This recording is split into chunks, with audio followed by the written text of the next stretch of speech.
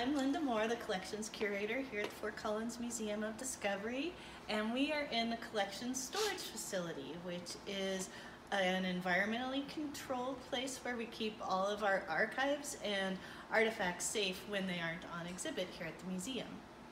And you might be able to sort of tell, looking behind me here, our collection is very eclectic.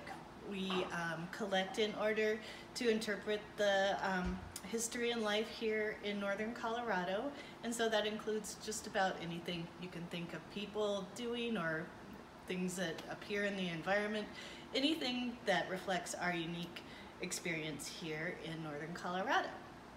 Now, some of my favorite artifacts end up being things like this over here, the clothing and textiles that we have in the collection.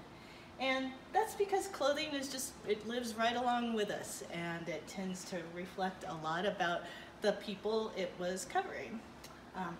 Like in this case, this was a piece we had out recently for our 1960s night, and I don't know if you can tell from there, but this is a dress made of paper, which doesn't seem all that practical, but in the 60s, there was this idea that we could make paper clothing, you'd put it on, and at the end of the day, you'd throw it away, and it would save you all the labor of doing your laundry.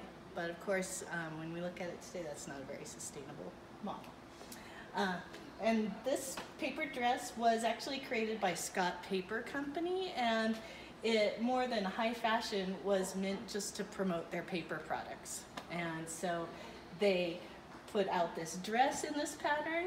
There were also party paper cups available and napkins and even paper tablecloths. So the idea was that you could throw this fantastic event at your house and you would be completely coordinated head to toe and your whole table as well.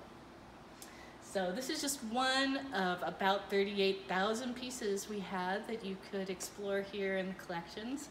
And the collections at the Fort Collins Museum of Discovery are an open resource.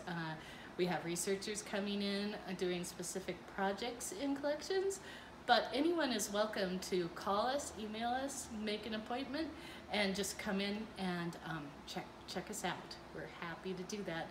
And we do get a little lonely back here, so I hope you will give us a call.